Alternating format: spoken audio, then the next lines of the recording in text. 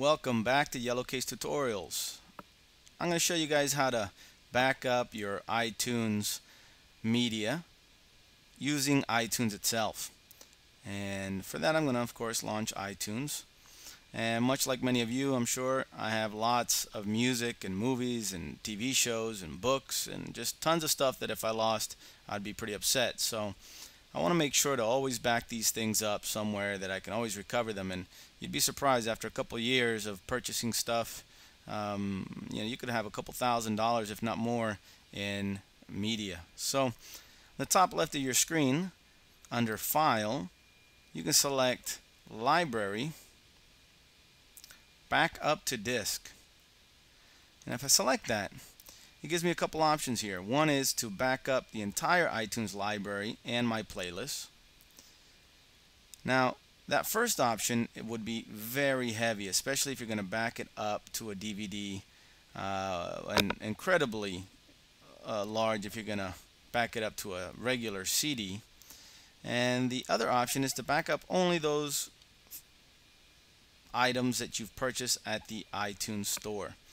So let's say you have a couple hundred songs or even a couple thousand songs and a couple, maybe whatever it is, 20, 30, 40, 50 movies. You're still going to need a lot of DVDs to back that up. Now, what's really neat about this is that you can click only backup items added or changed since last backup. So if I start backing up just my iTunes store purchases or my entire iTunes library and have this checked, it's only going to back up the items that I have not yet backed up on my when I click on next here. So something you might want to do routinely. You'll notice below here it says to restore from a backup disk, open iTunes and insert the disk. If you were to lose something, you're able to restore those items with the disk that we're about to burn. To burn these items to disk, I can pick the disk burner I want to use. I have 3 of them, and these 2 are actually in my tower internally, and this one here I have as an external drive. Under the preferred speed, you pick from whatever speed your drive allows you. Mine goes up to 24 times. Now keep in mind that the slower it is, the less error prone it's going to be.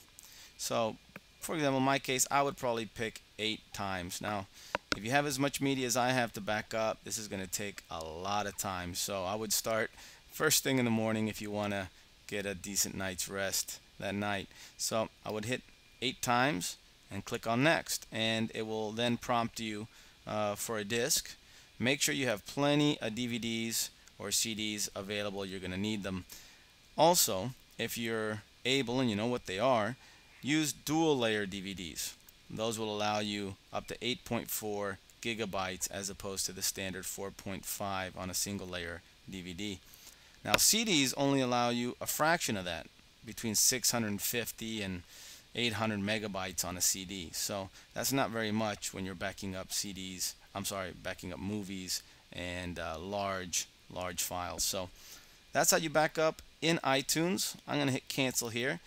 Now that's one way to go about it. However, because I use my Time Machine, and you'll notice I have a drive dedicated to Time Machine. For those not familiar with that, it's a part of the Mac OS X that allows you to back up your entire computer and any drives associated with that computer onto a drive continuously. So if I were to ever delete a file, a movie, or music, I could recover it very easily. Alright, so that's how you back up in iTunes through iTunes.